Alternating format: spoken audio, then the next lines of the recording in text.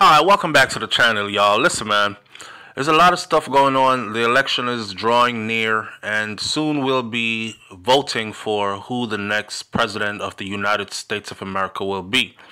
Donald Trump is no doubt a very controversial guy, right? But let me state first, before I go into all this information that was posted right here, which I got from pbs.org, by the way, which is just a compilation of all the cases that are out there, real-time names and situations, people who have accused Donald Trump of misconduct one way or another. And I'm talking about women who have come forward to say that Donald Trump has sexually assaulted them sometime in a time gone by. Now, what makes this bad is it's a lot of women. And it's a lot of different types and levels of abuse, sexual abuse to it. I'll lay the chips on the table, and you could do with it what you will. It says that 16 women have come forward with allegations against Donald Trump, each accusing him of inappropriate conduct. The most recent was writer and columnist E. Jean Carroll, who appeared in New York Magazine. The women's charge ranged from unwanted touches and aggressive, sudden kissing to the latest accusation against Trump that he attacked a woman in a dressing room and forced himself into her, meaning forced his private part into hers, literally R-A-P-E. Donald Trump, his campaign, and the Trump White House have insisted that all of these stories are fabricated and they are all politically motivated.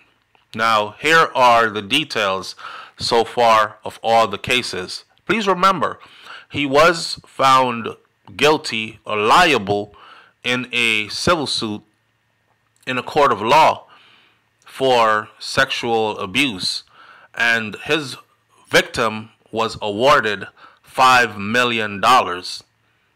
There's another video on that we will post shortly. Let's continue with this. It starts out by saying 16 women have accused Trump of various forms of sexual abuse, assault, including one accusation of rape and another in which the accuser has not used the word rape, but whose description meets the legal definition of. This figure includes standing accusations from both before and after the release of the Access Hollywood tape on October 7th of 2016. 4 other women have publicly said that Mr. Trump walked in on them and other pageant contestants while they were undressing. BuzzFeed reported another 3 women had confirmed that the pageant stories were true, but they did not want their identities to be shown.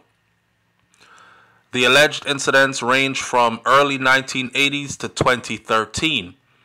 Donald Trump has adamantly denied all of these stories, and he accuses these women of being political tools who were trying to undermine either his candidacy for presidency or trying to just basically smear his name and get him into trouble to get him out the way. Somebody is using them to do this, is pretty much what he has said. Now, here is what we know about the accusations of assault against Donald Trump, including the date and the alleged assault. There are standing allegations of assault that have not been dissolved or disavowed by the alleged victim, rather. Start out with Kristen Anderson. Early 1990s. Story was posted in the Washington Post on October 14th of 2016. Anderson says that she was in a Manhattan bar with friends when the person next to her reached up her skirt and touched her vagina through her underwear. She says she turned and then she recognized that that person was Donald Trump. Then there is E. Jean Carroll, late 1995 or early 1996. That story ran in a New York Magazine June 2021 and expected in upcoming book to tell more. Jean Carroll, I believe, did publish her book. Carroll described running into Donald Trump in a department store where she says he recognized her for her widely read advice column. Carroll says then she went into a dressing room after Donald Trump asked for her advice on a present, a lingerie, for another woman that he was going to buy. Inside the dressing room, she alleges that he shoved her against the wall, forced his fingers into her private area, and then thrust his private part halfway or completely into her private part. Do with that as you will. A senior White House official issued a statement to New York Magazine calling the accusation a completely false and unrealistic story. Rachel Crooks, 2005. Story in the New York Times on October 12th of 2016. A 22-year-old receptionist at the time, Crooks said that Trump gave her an unwanted kiss directly on her mouth after meeting him in 2005. Jane Doe, aka Katie Johnson, 1994, lawsuit filed June of 2016, lawsuit refiled October of 2016. As reported by BuzzFeed and others, then the lawsuit was dropped in November of 2016. Jane Doe is an unnamed plaintiff who has alone also gone by Katie Johnson in legal papers. She claims that she was repeatedly raped by Donald Trump and Jeffrey Epstein. This one gets very, very serious, guys. She claims that she was repeatedly raped by Donald Trump and Jeffrey Epstein at Epstein's New York City apartment in 1994 when she was just 13 years old. A witness, also given a pseudonym or a fake name, Tiffany Doe, said that she recruited Jane Doe and other Does using the name Johnson, gave an interview to the Daily Mail in which she said that she did not know who Donald Trump was at the time of the alleged attack, but she identified him later when she saw him on television. It is not known why she withdrew her lawsuit. She has not spoken publicly or withdrawn her rape allegations since then. Her rape allegations still stands, but she has not spoken publicly since then. Jessica Drake, 2006. The story made public at a news conference October 22nd of 2016. While working as an adult film actress, Drake says that Trump invited her to the room where he was staying and in Lake Tahoe. In the room, she says he grabbed her, hugged her, kissed her, and two other women who accompanied her without their permission. Later, she alleges that Trump called her and pressed her to return to his room, offering her $10,000 at one point to return to the room, and she said she declined the $10,000. Jill Harth, 1992 to 1993. This story ran in the New York Times on October 9th of 2016. A Florida businesswoman who partnered with Donald Trump and later dated him, Hart alleged that he groped her under the table at dinner while she was with her boyfriend, then repeatedly got her alone, and it would turn into a wrestling match, him trying to get some. She sued Trump for breach of contract, for sexual harassment, and at one point for attempted rape. She settled out of court, and then in 1998 she ended up dating Trump anyways. Wow. Wow. Kathy Heller, 1997. This story was in The Guardian on October 15th of 2016. At a Mother's Day brunch for Mar-a-Lago club members, families in 1997, Heller alleges that she was introduced to Trump. He grabbed her and tried to kiss her on the lips. Heller says she leaned back to avoid him, and then he kissed her on the side of her mouth. Anyways, CNN has reported Heller is a Democratic donor. Nini Laaksonen, 2006, former Miss Finland. Story was ran in the Ilta Sanomat on October 27th of 2016. In English, in the Telegraph, Laaksonen told Finnish newspaper Ilta Sanomat that Trump squeezed her butt as she and other pageant contestants stood next to him for a publicity photo ahead of an appearance on the Letterman show. Now, Donald Trump, by his own means, came out publicly and said, "Yeah, I'm the owner of the pageant, so I get to go back there and inspect." Right?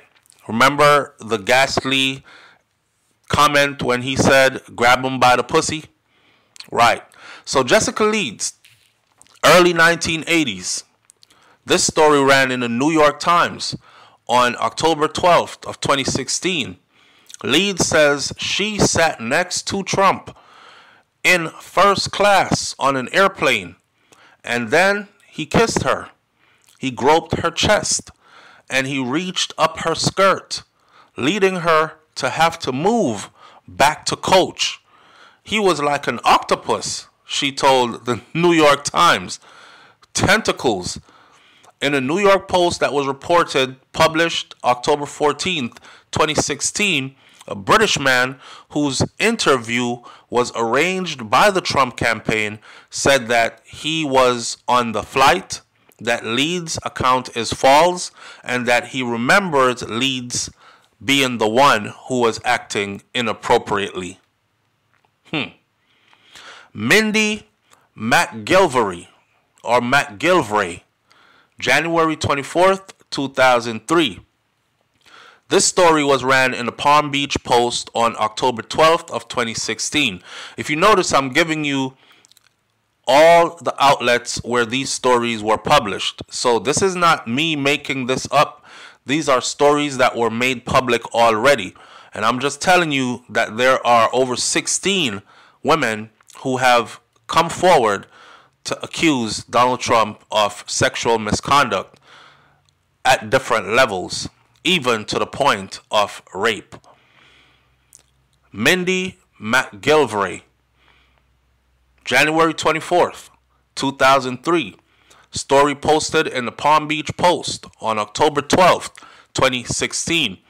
Working as an assistant to photographers at Mar-a-Lago in 2003, McGilvray charges that Trump nudged or grabbed her from behind.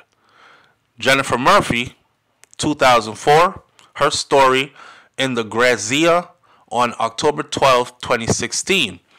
A former Miss USA and The Apprentice contestant, Grazia says that Trump kissed her on the lips after walking her to the elevator following a meeting in New York, which he said was to discuss a possible job offer. Cassandra Serles, 2013. This story made public in Facebook posts in early 2016. Miss Washington 2013 was her title. Serles wrote on Facebook, "He probably doesn't want me telling the story, but about the time he continually grabbed my ass and invited me to his hotel room. Needless to say, she did not go. Natasha Stoynoff, December of 2005. This story was on people.com, October 12th, 2016. I guess he was a really busy man in 2016. Stoynoff was a celebrity reporter and was covering Trump for People magazine. She alleges that Trump assaulted her while she was at Mar-a-Lago interviewing him and Melania Trump for a story about their one-year anniversary. She alleges that Donald Trump took her to a private room, pushed her against the wall, and aggressively kissed her. Stoynoff also says a staffer told her that Trump was waiting for her the next day at a massage appointment. She did not go. Temple Taggart McDowell, 1997. This story ran in the New York Times, May 14th, 2016. McDowell, who was Miss Utah, USA, 1997, charges that Donald Trump suddenly kissed her without her consent on 2 separate occasions. Carena, Virginia, 1998. This story was made public at a news conference in October 20th of 2016. Virginia says that while she was waiting for a ride following the U.S. Open tennis tournament, Donald Trump walked up to her, grabbed her arm, and touched her breasts. Summer Zervos, 2007. This story was made public in a news conference, October 14th of 2016. A former contestant on The Apprentice, Zervos alleges that Donald Trump told her he wanted to discuss a possible job offer, similar to what he told another contestant. But alone in a Beverly Hills hotel bungalow is where he wanted to discuss it. So she made herself available, at which he grabbed her breasts, kissed her, and tried to lead her into a bedroom. Pageant contestants alleging that Trump walked in on them while they were dressing are Maria Belado, 1997 Miss Vermont teen. Story was in BuzzFeed on October 12, 2016. Tasha Dixon, 2001 Miss Arizona. Story in CBS LA on October 11, 2016. Victoria Hughes, 1997 Miss New Mexico teen. Story was in BuzzFeed on October 13th, 2016. Bridget Sullivan, 2000 Miss New Hampshire. Story was in BuzzFeed on May 18th of 2016. BuzzFeed on October 12th, 2016 reported that 3 other sources from 1997 Miss Teen USA pageant confirmed Belado and Hughes' story to be true, that Donald Trump would walk in on them while they were back there naked, getting dressed, etc. Other allegations for improper conduct. You have a Lisa Boyne, summer 1996. This story was in the Huffington Post on October 13th of 2016.